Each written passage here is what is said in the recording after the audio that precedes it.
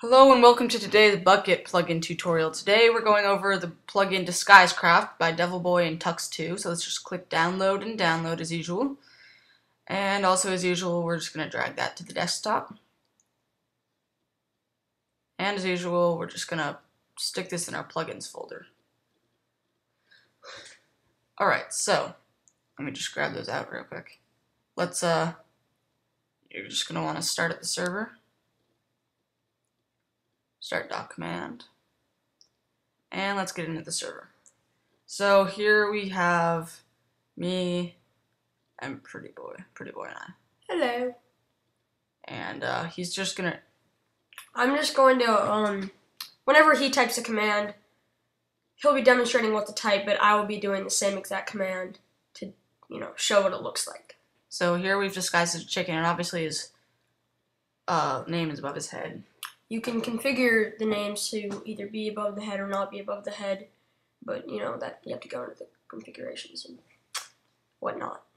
Alright, so now you can do chicken. There are also subtypes such as baby, which we're gonna show here. So /D is the normal command, obviously, to disguise as something. Baby cow.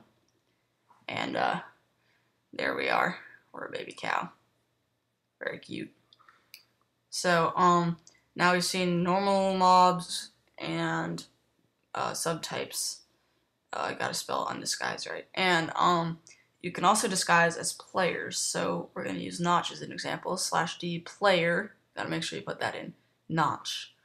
And it takes a sec to load the skin, but there we go. And this works for any username ever out there. Also, it's a great tool for looking up someone's skin. And as you see, it doesn't change your name in chat though. So yeah. Of course, you can use, plugins and nickname. Yeah. And all that. Yeah.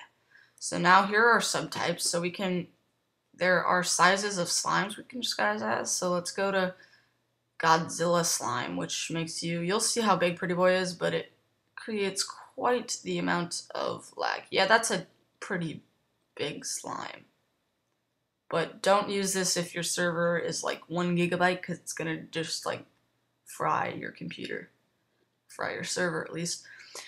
Anyway, so yeah, that's pretty much it. You can also disguise as we didn't show it here, but just like any animal you want. Cows, creepers, skeletons, etc. And DisguiseCraft personally is my favorite plugin ever. It's just amazing. Notice how when you disguise as Ender Dragon, actually an Ender Dragon health bar will show up at the top and of the screen. And you can configure players. if that says boss or the name. And Pretty Boy's having trouble getting off the ground. I guess he didn't realize he could double tap the spacebar to fly. I don't think I was. But here he comes. There, yeah, you were, because you're flying now. Anyway, so yeah, if I really suggest you guys go and get this plugin. It's really fun. And don't forget to like, comment, and subscribe. It really helps us out a lot. Comment what you want to see us do next. Okay? Poor Pretty Boy. You can come back.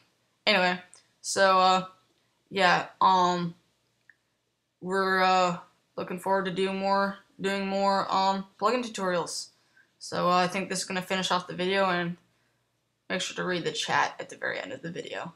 It's a good way to end a video. I'll just say that. So now I'm a creeper, by the way. Lols.